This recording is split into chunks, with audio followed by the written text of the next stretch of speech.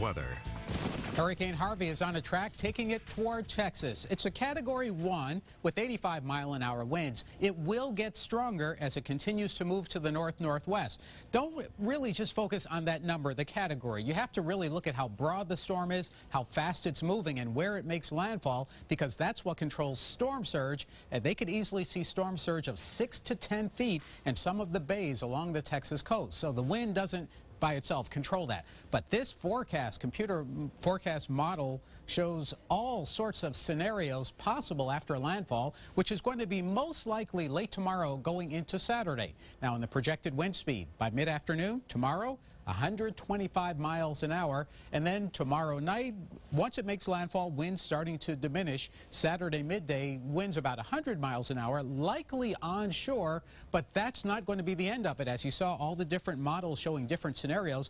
We don't know what it's going to do after it makes landfall, other than we know it's going to slow down. We know easily a foot of rain, if not 2 feet of rain, depending upon how it slows. But it is possible it could drift back into the Gulf and just sort of meander for a couple of days. Notice the wind projections beyond Sunday.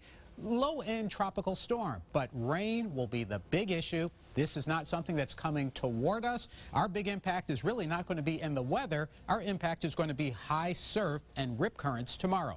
So a hurricane warning for the central Texas coast and tropical storm warnings surround that. They must be ready. And take this as a lesson for us. We always have to be ready for tropical weather.